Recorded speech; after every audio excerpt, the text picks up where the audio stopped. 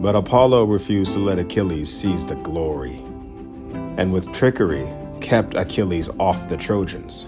Disguised as a Trojan warrior, the deadly archer stood in Achilles' path, and Achilles sprang in chase, feet racing, coursing him far across the wheat fields, heading him out towards Scamander's whirling depth as the god led him a little, luring him on and on, always hoping to catch the god with a burst of speed. But all the while the rest of the Trojans fled in mass, thrilled to reach the ramparts, crowding, swarming in, no daring left to remain outside the city walls and wait for each other, learn who made it through, who died in battle. No, in a driving rout they came, streaming into Troy, any fighter whose racing legs could save his life. So all through Troy, the men who fled like panicked fawns were wiping off their sweat, drinking away their thirst, leading along the city's massive ramparts now, while Achaean troops, sloping shields, shoulder to shoulder, closed against the walls. But there stood Hector, shackled fast by his deadly fate, holding his ground, exposed in front of Troy in the Achaean gates. And now Apollo turned to taunt Achilles. "Why are you chasing me? Why waste your speed, son of Peleus? You, a mortal, and I, a deathless god. You still don't know that I'm an immortal, do you? Straining to catch me in your fury. Have you forgotten? There's a war to fight with the Trojans you stampeded. Look, they're packed inside the city's walls. But you slipped away out here. You can't kill me. I can never die. It's not my fate." Enraged at that, Achilles shouted in mid-stride, "You've blocked my way, you distant deadly archer, deadliest god of all.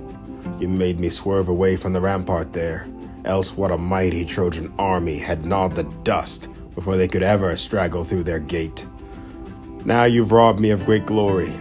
Save their lives with all your deathless ease. Nothing for you to fear, no punishment to come. Oh, I'd pay you back. If only I had the power at my command." No more words. He dashed towards the city, heart racing for some great exploit, rushing on like a champion stallion, drawing a chariot full tilt, sweeping across the plain in easy, tearing strides. So Achilles hurtled on, driving legs and knees. And old King Priam was the first to see him coming, surging over the plain, blazing like the star that rears at harvest, flaming up in its brilliance, far outshining the countless stars in the night sky. That star they call Orion's dog, brightest of all, but a fatal sign emblazoned on the heavens. It brings such killing fever down on wretched men. So the bronze flared on his chest as he raced, and the old man moaned, flinging both hands high, beating his head and groaning deep, he called, begging his dear son who stood before the gates, unshakable, furious to fight Achilles to the death. The old man cried, pitifully, hands reaching out to him. "Oh, Hector, don't just stand there. Don't, dear child, waiting that man's attack, alone, cut off from friends. You'll meet your doom at once, beat down by Achilles, so much stronger than you, that hard, headlong man. Oh, if only the gods loved him as much as I do, dogs and vultures would eat his fallen corpse at once. With what a load of misery lifted from my spirit. That man who robbed me of so many sons, brave boys, cutting them down or selling them off as slaves, shipped to islands half the world away. Now there are two, Lycaon and Polydorus. I cannot find them among the soldiers, crowding Troy. Those sons Laothoe bore me, Laothoe, queen of women. But if they're still alive in the enemy's camp, then we'll ransom them back with bronze and gold. We have hoards inside the walls, the rich dowry old and famous Altes presented with his daughter. But if they're dead already, gone to the house of death, what grief to their mother's heart and mine. We gave them life. For the rest of Troy, though, just a moment's grief, unless you too are battered down by Achilles. Back inside the walls, my boy. Rescue the men of Troy and the Trojan women. Don't hand the great glory to Peleus' son, bereft of your own sweet life yourself. pity me too. Still in my senses true, but a harrowed, broken man, marked out by doom, past the threshold of old age, and Father Zeus will waste me with a hideous death. And after I've lived to look on so much horror, my sons laid low, my daughters dragged away, and the treasure chambers looted, helpless babies hurled to the earth in the red barbarity of war. My sons' wives hauled off by the Argives' bloody hands, and I, last of all, the dogs before my doors will eat me raw. Once some enemy brings me down with his sharp bronze sword, or splits me with a spear, wrenching the life out of my body. Yes, the very dogs I bred in my own halls to share my table, guard my gates. Mad, rabid at heart, they'll lap their master's blood and lull before my doors. Ah, for a young man, all looks fine and noble if he goes down in war, hacked to pieces under a slashing bronze blade. He lies there dead, but whatever death lays bare, all wounds are marks of glory. When an old man's killed, and the dogs go with the gray head and the gray beard and mutilate the genitals, that's the cruelest sight in all our wretched lives. So the old man groaned, and seized his gray hair, tore it out by the roots, but he could not shake the fixed resolve of Hector. And his mother wailed now, standing beside Priam, weeping freely, loosing her robes with one hand and holding out her bare breasts with the other, her words pouring forth in a flight of grief and tears. Hector, my child, look, have some respect for this, pity your mother too. If ever I gave you the breast to soothe your troubles, remember it now, dear boy.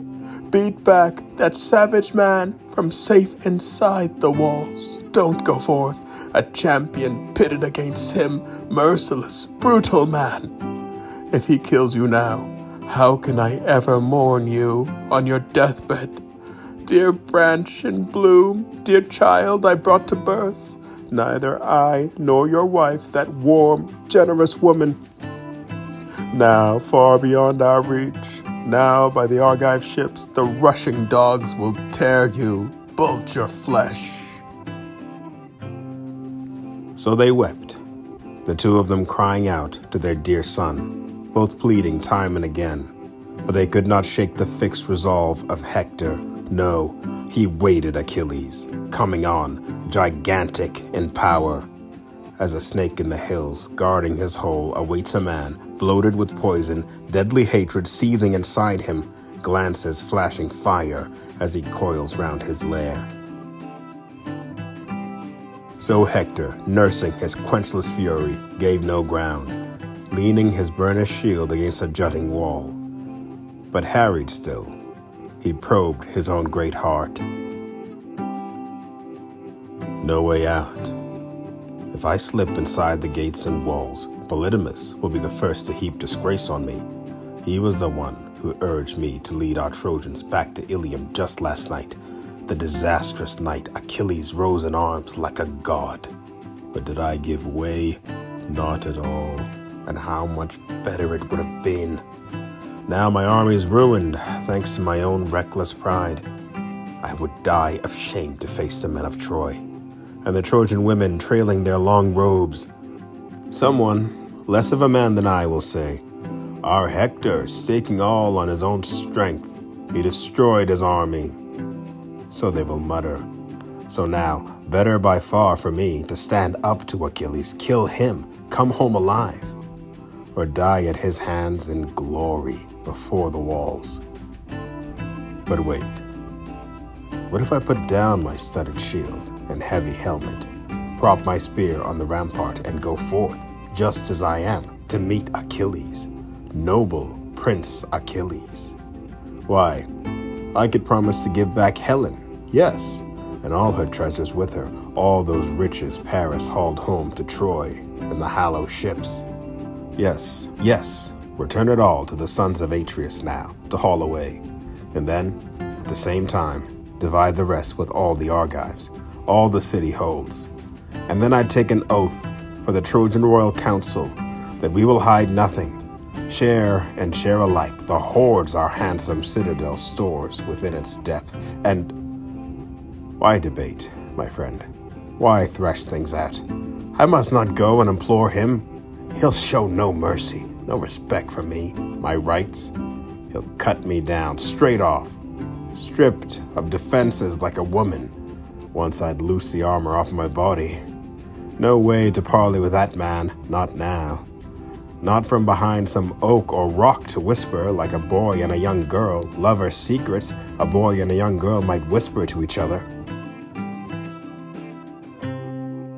Better to clash in battle, now, at once. See which fighter Zeus awards the glory.